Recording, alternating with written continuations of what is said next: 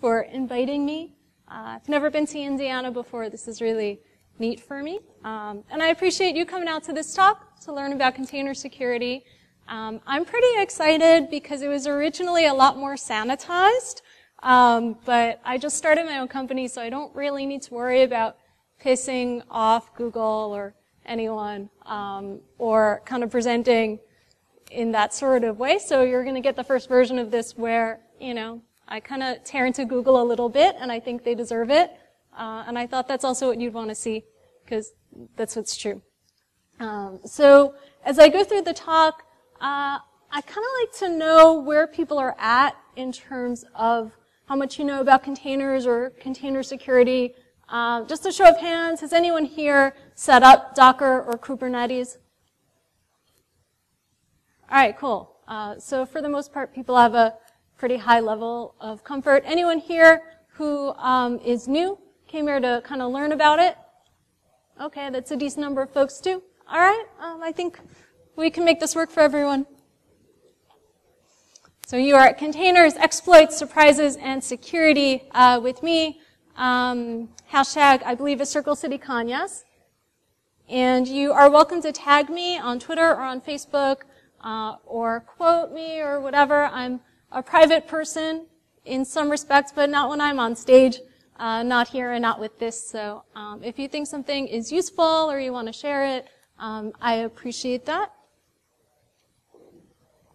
Mark Andreessen famously said software is eating the world in 2011, and at the time that seemed kind of true and wise. And now it's more like containers are eating software. But actually it's more like Monero miners are eating the containers. And we'll dig into that as we go through the presentation.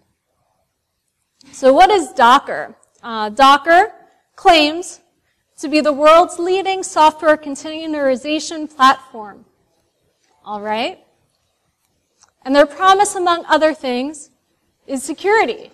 In theory, that's part of what's really useful about containers, is you get like this really cool way to do defense in depth.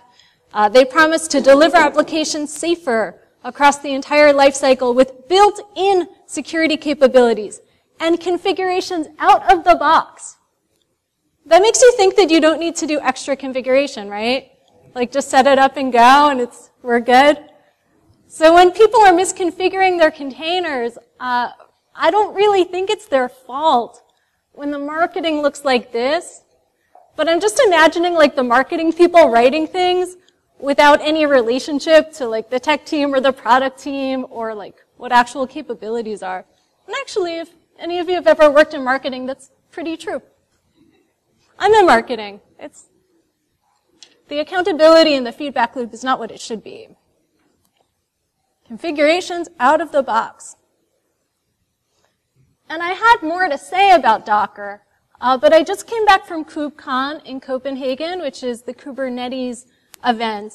And one of my realizations there, part of what people were talking about, is that Docker Inc. is actually dead. So I plan to come here and talk to you about Docker vulnerabilities and Docker exploits, but I don't know if anyone really cares. Of course, it's certainly interesting as hackers to kind of know where things are going, if things are not going to be as well maintained in the future, if leadership isn't there. It could mean a certain, opening for that sort of thing, but one of the founders just left, and they don't really have a business model now that Kubernetes has come in and kind of eaten their lunch. So we're going to focus a little more on Kubernetes because that's what's taking over the container space. Kubernetes also claims to be the industry-leading, except I think they're correct, industry-leading open-source container orchestrator, which powers Kubernetes engine. And in theory, it's really good, right? Like here's a diagram of how the isolation works, and in theory, you get this great defense in depth. Also, I'm just kind of making the point that Kubernetes matters. I'll go through this pretty quickly. Google Cloud is making the claim that containers is the Google way. From Gmail to YouTube to search, everything at Google runs in containers. That's like a startling number. Something like each week we start over 2 billion containers. So containers are really, really big. That's why I'm doing this talk now. I'm actually new to containers, so I'm mostly sharing these like cool, neat things that I've discovered with you, who, you know, many of you are going to have more expertise in different ways, or at the least your own time to kind of play with this stuff. So I'm sharing what I'm learning and kind of hoping it'll be interesting to you and that you'll go off and poke holes at them, because they need that. Also because it's fun. So yeah, there are fancy exploits. And when I originally started thinking about this talk, I thought that's what this would be about. And you kind of hope that that's where things are going to be. Like, you hope that you're going to have to work kind of hard and be like, you know, a cat on a unicorn to make things go. But no. It's really about good old misconfiguration. And the core Kubernetes team calls many security issues misconfiguration. But what do you call it when misconfiguration is the default? And when the engineers all know that that's how it is. And everyone just decides that that's what it's going to be. So Kubernetes has so many fun attack vectors, many of which are intentionally enabled by default because I love trash. Or maybe it's not quite that, but that's certainly what it looks like from a security lens. So I'm going to show you why I've come to this conclusion. Hacking Kubernetes. So we're used to taking strong measures to protect user data, but what about keeping hackers away from those S3 buckets? Here's an example. Someone on Twitter found hackers fighting over the clusters. Like, there are too many people who've gotten into the same one and they're fighting over it. And raise your hand, has anyone here heard about the Tesla hack? Okay, so if you're like really following, yeah, right? You're smiling because it's just so bad. So if you're following Kubernetes closely, this was like really big news because Tesla's such a major brand, and they were pwned in just like the stupidest way. So this is like the new famous example of a Kubernetes vulnerability. So the hack is that Monero miners infiltrated a Kubernetes console, which was not password protected, and there were access credentials, which gave them access to AWS. Now, this bucket had sensitive data, and they didn't care, because they just wanted those, you know, sweet, sweet altcoins. Monero is a, like, privacy altcoin. So the hackers did some smart things. They hid their IP address behind Cloudflare. They were on a non-standard port, and also they kept their CPU usage low, you know, helps evade detection. So there are various lessons from this which I think are not really like lessons to a group of security people, but I posted them anyway. Now I'm going to show you one more. This exploit is really like a good example of the security mindset of the Kubernetes team. The GitHub comments are interesting. So you had a single node Kubernetes deployment running on top of Alpine Linux. Alexander Ursioli from Handy wrote up a cool Medium article about this. This was a coworker of his, had his like personal Kubernetes. So they all saw this happening like at the team at Handy, but it wasn't a Handy cluster. It was just an employee running something personal. And there was the indication of compromise. And then curling the endpoints leads to mining proxy online. And they were able to actually see the Monero mining script. And it was like, well, how did this happen? So the Kubernetes API server was publicly exposed to the internet, but it was protected. But by default, there was this insecure way that things were structured, even though people had been filing bug reports since 2015, namely, where you could just use the username of system anonymous and a group of system unauthenticated and you'd get in, which is terrible. Here's just some more details about how this bug used to work. Now here you see that they finally closed it. So this issue has finally been closed after being open since 2015. And someone says, is there any CVE for this? This is before they closed it. People are like, this is a problem. No. Running in production, without enabling kubelet authn auths is a misconfiguration, not a CVE. And this was from Jordan, and you'll see his organizations. He's part of Google Cloud and part of Kubernetes. And so you had, Google, Kubernetes, like core members, seeing these bug reports coming in and saying, look, this isn't a vulnerability. The user just needs to configure it differently. But when you've got, hundreds and thousands of people with these misconfigurations, I think the responsibility is to come back onto Google to, try and protect them and try and make it easier for people to do their setups. As you can see, I'm salty about this. We're security professionals. We don't want to see a company as big as Google with all of those resources being neglectful in this way. Now, the reason why they've been doing things this way is because of backwards compatibility, among other reasons. But, the security vulnerabilities are bad. All right, so exploiting Kubernetes. They do have a disclosure process. Here are some tools that I thought would be interesting. So you can go into Kubernetes on Shodan, and you get some very interesting results. Most people here, you've been on Shodan, yeah? Yeah. Just shodan.io. It's not very expensive. So you can try this at home if you want. You can get all kinds of credentials because there's just so much that's actually exposed to the public internet, which is not really surprising, but I had to double check this a few times because I didn't think that it was real, but the HTTP service on 2379 TCP is the default, and it is accessible and not secured by default. You will get passwords, AWS keys, and such. And from the website themselves, they talk here about how authentication was added, but previously it was a completely open system, and the feature is off by default for backwards compatibility.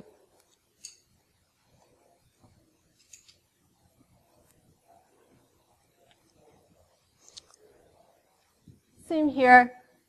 By default, unauthenticated access. Here's some common vulnerabilities to look for on Shodan, and a fun Medium post with more details on it. As I said, a lot of what I've done here is kind of found some neat things and wanted to share it with everyone. But they're not all things that I found myself.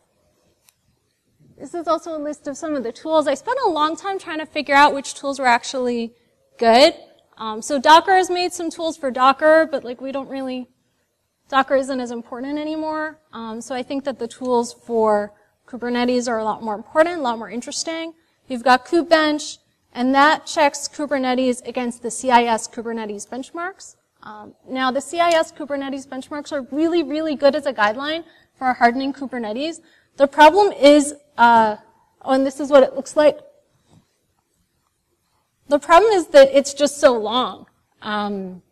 It's like pages and pages and pages. So we really need someone to write like a TLDR guide. And hopefully we'll start to see that soon. There are some security experts in the container space, and they're writing books. So within the next year, hopefully we'll get a bit of an easier how-to guide, because the CIS benchmarks are really, really dense. Also, Heptio is a really good company in the space, founded by one of the Kubernetes founders. And they make some really useful tools. They make a configuration management tool, because misconfiguration is such a common problem. So I would recommend that one. Yeah, here we go. Sorry for the misorder here. You see it's like 259 pages with the CIS benchmarks for Kubernetes. It's just really, really difficult to get this right. I think one way to handle this is to use some kind of managed service. Like you can use, Microsoft has a managed service. Microsoft is reasonable for enterprise type security things. But basically, like Kubernetes is really hard to configure and it's a problem. Highlights enable built-in Linux security measures, SE Linux, SEComp profiles, and that gives you a little more fine-grained control, but again, you have to be able to understand what to do with the fine-grained control. Also, vulnerability scanning by Google. My recommendation in general is the tools by Heptio and by Google. Those are the best from what I can tell. Also Grapheus. So this one is for auditing your supply chain, which is useful because you need to know that there aren't vulnerabilities inside your containers. So I have a bunch of other slides, but I wanted to leave it on this one because this is my favorite. And I tend to be a little informal with talks that are, there we go. You can still hear me okay? With talks that are like, you said, that was saying yes? Okay, cool, thank you. So, because this is a community, it's like a community hacker event. And so I didn't necessarily want it to be like all me on stage. I figured there are going to be people in the room who have some interesting experiences. And I'd want to open it up, especially because it's the end of the day, right? Like it's been a long day already. If anyone here has some interesting stories about container vulnerabilities or container security, I thought that would mix it up a bit. I'd love to hear someone from the audience. Yeah, in the back. I have a small plug for something that you guys can look at if you're looking at containers. VMware has something called Turn that we just released not too long ago. VMware's Turn is an open source compliance tool for auditing containers. So it generates a bill of materials for all of the different software packages that went into generating that container. So then you can check that against, open source libraries and programs to make sure your container's not vulnerable. What was it called again? It's called Turn, like the bird, T-E-R-N. It's on GitHub. I met one of the executives from VMware at KubeCon, and he was really, really, really smart. Which one? Don't remember his name. Is it Dirk? No, we can just move on from that. All right. Does anyone else have anything that you've seen with container vulnerabilities or exploits or security? Thought I saw him before. Yeah.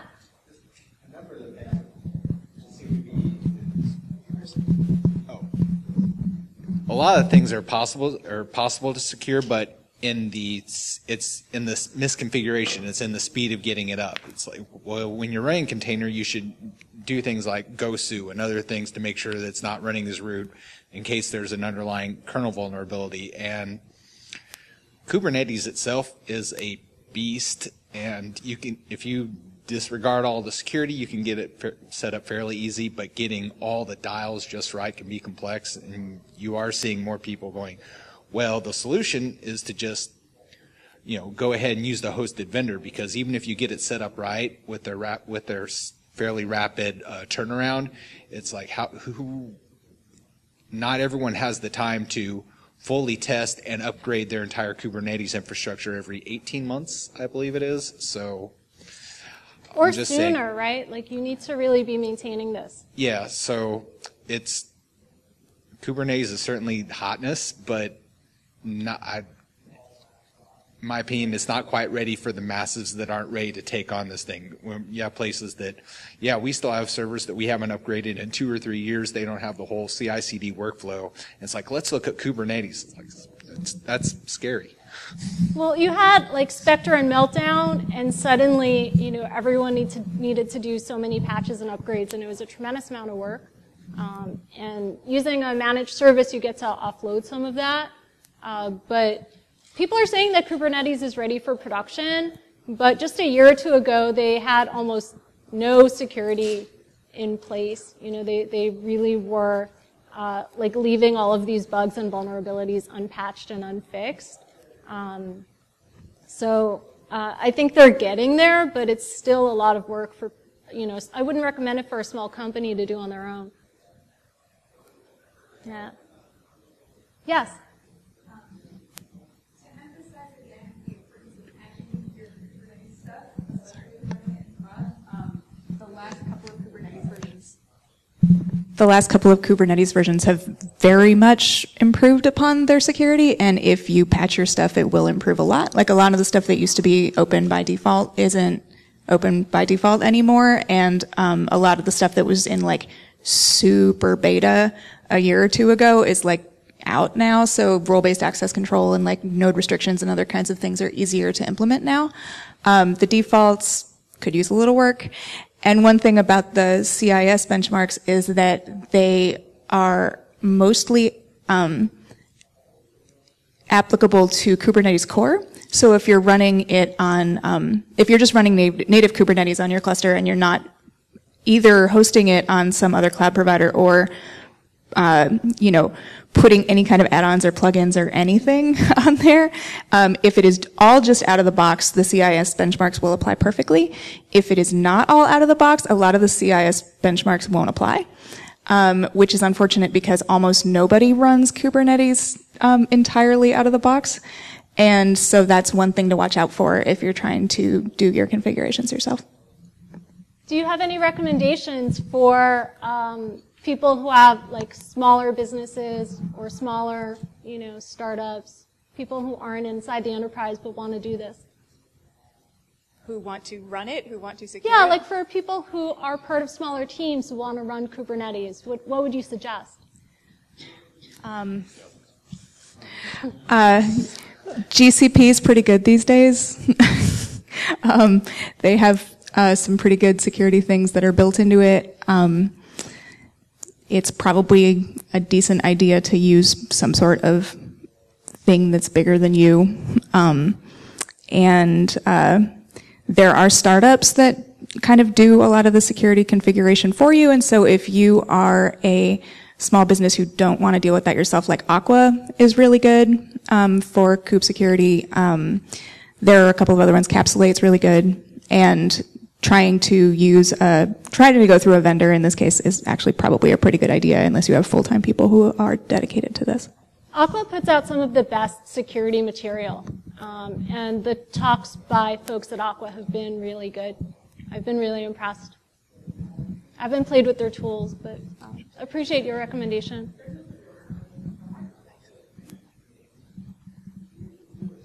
Anyone else? Yes, please. Yes, like Aqua. Like who? Like Aqua. So I recently watched a large company use GCP to make on-prem to cloud, and Kubernetes was out of the box. There was no discussion of security. So how do you go about managed services when they're not really providing them? You have to be really... The expert then, right? Right. You need to choose managed services that are making security a priority. And then discuss that with them and make sure that your needs are met. I think that that's right, that security is on the back burner for a lot of the developers and then a lot of the people who are doing implementation and then even some of the managed services, and that's how you end up with the situation where I can go on Shodan and just see like so many Kubernetes instances just exposed publicly.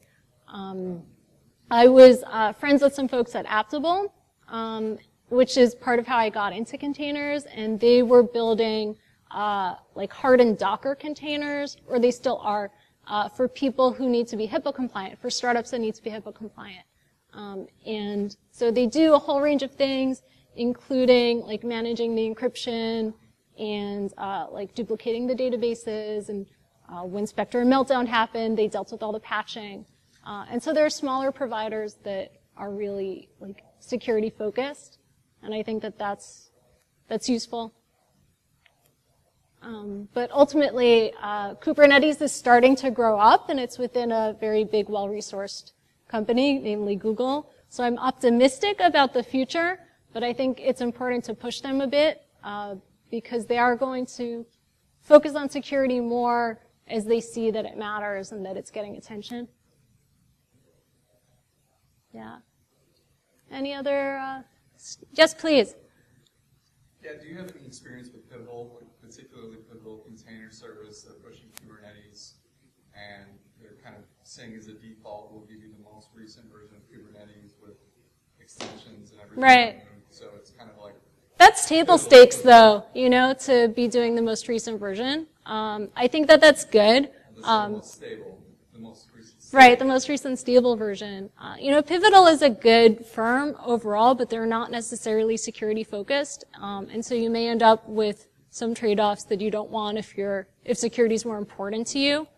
I haven't played with Pivotal specifically, but I haven't seen them in any of my work or research in Kubernetes. Like, I didn't see them at KubeCon. I'm not seeing their name come up when I'm reading, security papers, like Aqua keeps coming up. And Microsoft has a really big presence, and they're also security focused. You can say what you want about Microsoft, but like their enterprise security is like fairly stable, so I feel good about that. And their Kubernetes service also does like all the automatic updates, which is really important. So I think these services are good. If I were you and I was looking at Pivotal, I'd just see, does it like really meet my needs? Yeah, and I've used Cloud Foundry quite a bit, and they've just recently announced the container service, and I'm just trying to learn, Yeah. apply some best practices. Yeah, it's a lot to sort through. Thank you. Well, thank you for coming. Yes, please. Did you say you looked at other orchestration, like vSphere integrated containers? Yeah, I've been interested in orchestration tools. That's actually how I started to get into this. Well, I wonder if they implement security better. I think that the orchestration tools can be a really good security tool because you have a team that's working full time thinking about these issues and with like all the resources to put into it. But it's a question of knowing where you're at. If you have the resources and the time and the ability to do everything yourself, that's good, but that's not true for a lot of people and a lot of organizations, especially when crunch time hits. So that's the usefulness of these like managed platforms, is they're going to handle the upgrades and the patches and the encryption, and all of these things for you, but you're putting your trust in them, which is a challenging thing to do. So I think it's a question of vetting them carefully and like understanding how are they doing the security for you? What are the features?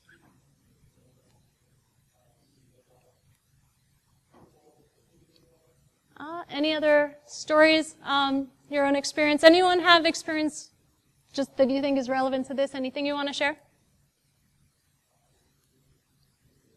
Yes, please. I just kind of looking at this thing about the intentional by default. Yes. Something that just, it's an industry, it's actually, in my time, it's like an industry part that's continually evolved upon itself. Look back to like Windows, like NT 2000, a lot of this great vulnerability for the fact that they're trying to keep previous versions. That's right. The backwards compatibility is a big rabbit hole.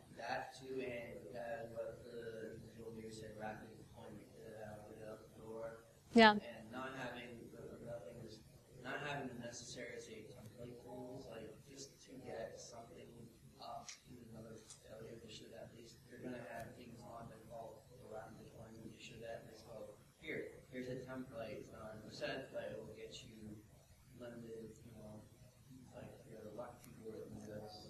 Right. I think what's challenging right now is that the information being put out by like Docker and Kubernetes and these organizations about how to be secure is just like really dense and not necessarily well prioritized, and just like above the capabilities of some of the groups that are putting things up there, combined with the fact that people assume that a product by Google is going to be secure out of the box.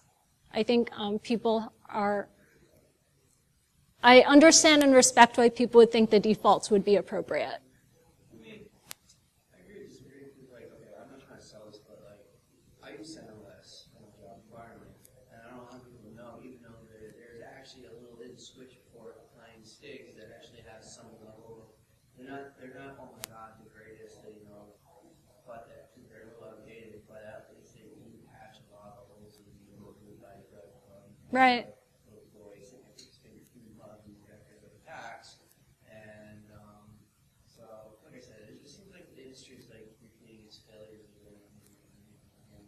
Right. Sit back and go, okay, we need to stop hanging our head against the wall. We need to stop just chasing our tail. We're in the early days of containers, and it's very similar to the early days of software. right? Like, software eventually has become more secure. Of course, we have more attackers now. Containers will become more secure and perhaps more attackers. Yeah.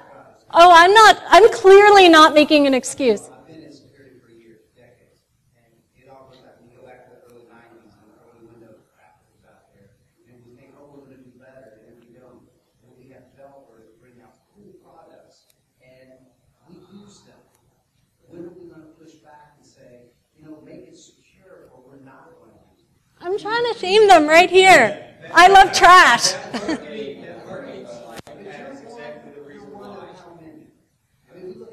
So IoT's been a big deal now in the hacking community for the last 5 years or so.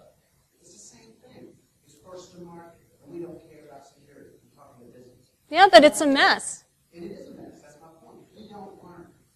So Thank you. For us, in the sense that it keeps our jobs secure. We got all this crap that it's to deal with. But when are we going to learn? We're not. It's for we. We keep doing the same things. We put out cool tools that are fantastic. Don't get me wrong. Containers are awesome. Containers are very cool. But we accept it because as a business, our enterprises roll it out. It's not secure. And what do we do about it? We try to do what we can. We're here talking about it. Don't keep asking. I saw you had your hand up before. Are you Ian? Is that right? Yeah. For better or worse, and I think that there are lessons to be learned from this, Kubernetes originally did not really come with secure stuff out of the box because it was not believed when Kubernetes first came out, much actually probably in the early days of software, that Kubernetes would be run in production. And it eventually, I'm serious, and eventually people were sort of caught by surprise that people were doing this in production, and people realized that they had to, start thinking in a way that would lend itself to development for prod. But before, people were just kind of playing with it, and I don't think it really occurred to people. And for the people in the room who are developers, there's probably lessons to be learned from this about thinking about how things will scale in the future when you're first starting your product up. I had something else to say, but there were a lot of people talking about that. Yeah. I think it also goes back, in a certain sense, to, and you started this because it's open discussion, but it kind of goes back to universities. We don't teach software security like we should. And so we have cool people doing research at universities, companies, and elsewhere, and their focus isn't AppSec. Their focus is what's cool. Pablo? So I think all sides are pointing the spear at the other side of the fence. So first of all, if it's open source and available for download, it is not a product that somebody is selling you, and it is probably not meant for production use. Universities don't produce products, they produce research. I just came from being faculty at universities, we did a lot of research. And we put it out there, our standard disclaimer is, this is research. This is not meant to be used as a production tool. So if you're downloading this stuff for free and you're putting it in a production environment without taking a look at the code on your own, then frankly, shame on you. So Yeah, in the front. The average enterprise app I has see something next. like 1,000 open source dependencies. So saying shame on them is nice, but it's not the reality of the world. The reality of the world is everybody has massive dependencies and software supply chains. And it's mostly free software that doesn't have any money to get sent. Sure. In the back? So Kubernetes originally came from Google, right? It was used internally in Google, and so it was working well for them, obviously. And then they open sourced it, like we did some stuff, and here you go.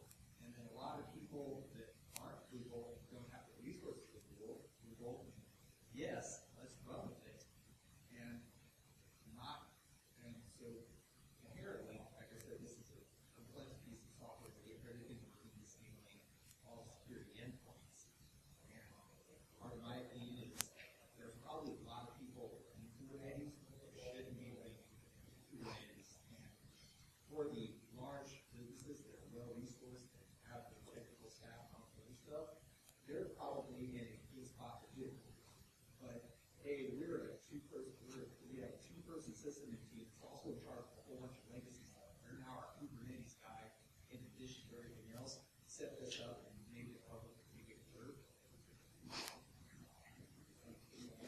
Yes, please.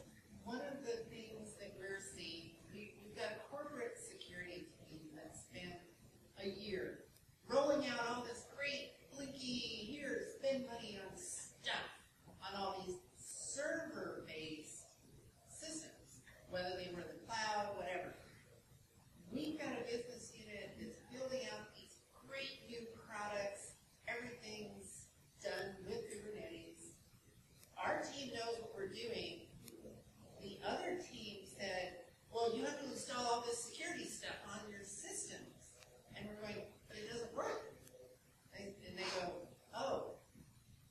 And then they go back to the vendor, and the vendor goes, oh. It's comical. And they spend millions of dollars, and then they're kind of scratching their heads going, we didn't see this coming. We didn't plan for this. We didn't. It's not just your team, though. It's the vendors too. That's what I'm saying. It is the vendors, and it's the corporate mindset of just spend money on something that we can then say to the board, we're all secure. What do you mean you're using some great new product over here that is going to make our life developing easier? That doesn't match with what we just spent money on. Huh? In the back. A, can confirm. I'm working right now with they're like, we need to search Kubernetes. And they're like, we need to run our vulnerability management on it. Their vuln scanner can't scan it. Right. We need to patch it. Their patch solution won't talk to it. And on and on and on. So I'm like, hey, you have no vulns? You have no patches. Don't worry about it. Safe. Yeah. Yeah. It must be absolutely fine. But the other thing that I thought was very interesting was the earlier comment made about dependencies. If you guys have seen the Sonatype report, it's frightening. Right leading up to when the Struts vulnerability hit, to when Metasploit had it, to when Equifax breach happened, all of that happened, right? And they trended out how many people were downloading this vulnerable version of Struts. I mean, it's on the freaking news that major companies are getting compromised. 80 to 100,000 downloads per month, no deviation during all that. And one of the fundamental problems, I believe, is we do not give our developers and our from the time they're in college to the time they're in the corporate environment, enough solid, secure frameworks to build off. Because I bet you what's happening is a bunch of people are following the framework, oh, app get struts. Okay, now I can build my app, and I'll put it in Kubernetes. You know? And so we've got all this vulnerable code that we just keep building on, and then by the time it gets to the enterprise space, we either ignore it. I'm doing an audit with an automotive company and say, DevOps is out of scope for this audit. Oh, okay, good. Everything must be secure. Or we can't do anything with it because our tools don't run. And that is where the problem lies, because you've got DevOps on one side and the old world corporate security mentality of meet numbers, do this, we're all secure because we meet numbers, and therefore there's no problem. And that's what we're fighting against. And yes, we have the side that is using open source, and we're all tying into it, and it's great. But then the other side just wants to go, we don't know what to do. Ian? So one thing I was going to say, is that Kubernetes is an open source project, and so if there are people who are Linux experts who know about that SecComp, who know about like appropriate ways to like secure things in like Linux environments or things similar, please get involved in the Kubernetes security group. Like it's really needed. There aren't that many people on it. It can always use more work, and if if you're at all interested in contributing to open source, like there is a lot of space for that in this space, and like that would be really awesome if we could get more security-minded people in here, because it's there just aren't that many people. That's a great suggestion. It won't solve the problem of, at times, there's certain security implementations that they don't want to do, but it'll get more hands on deck. And it does look like they're expanding that group. I saw Hannah in the back. Yeah, I was just going to say that one of the reasons why Kubernetes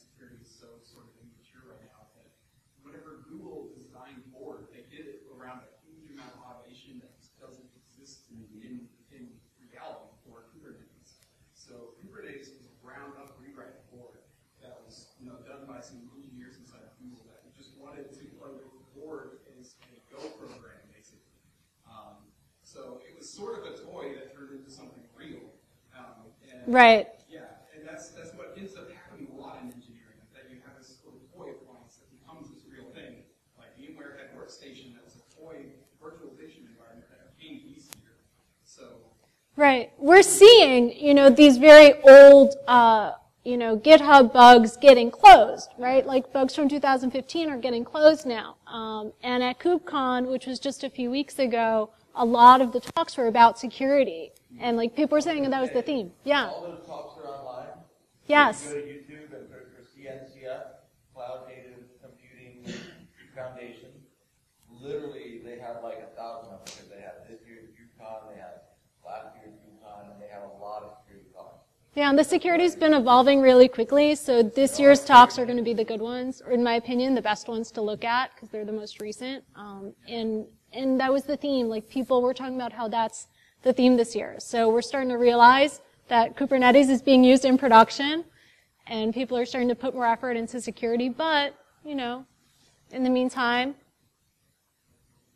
there's still a lot there. You go on Showdown, there's a lot there. Yes. So how about accountability?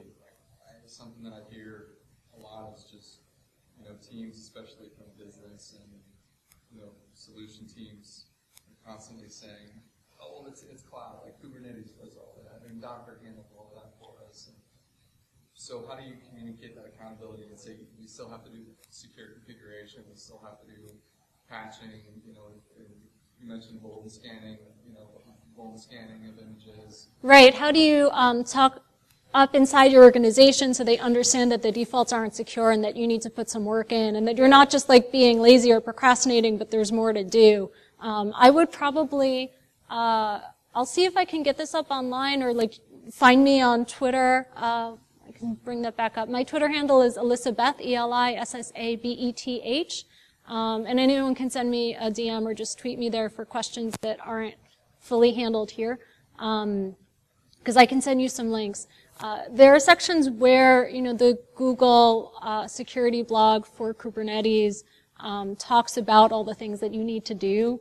So I would go to some of these primary sources and just show them, like, look, we need to do all of this work to get the configuration to where it needs to be. And maybe you could show examples, like you could show how other companies are getting hacked and it's embarrassing.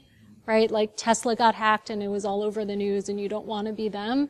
And that's like the motivation for putting that work in.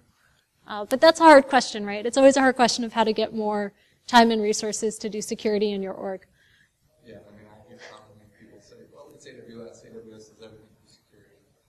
Well, no, you still have to configure your cloud from a hypervisor level up. There's still a lot of security with it. Yeah, for your threat model, for whatever you're doing.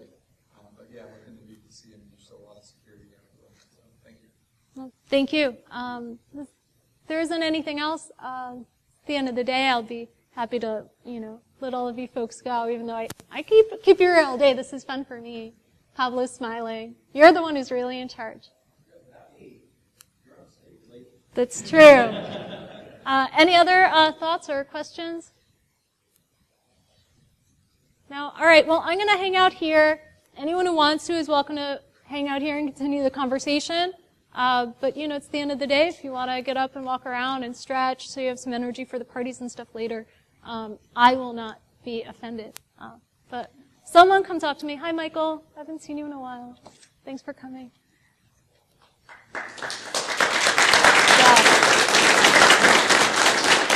Yeah.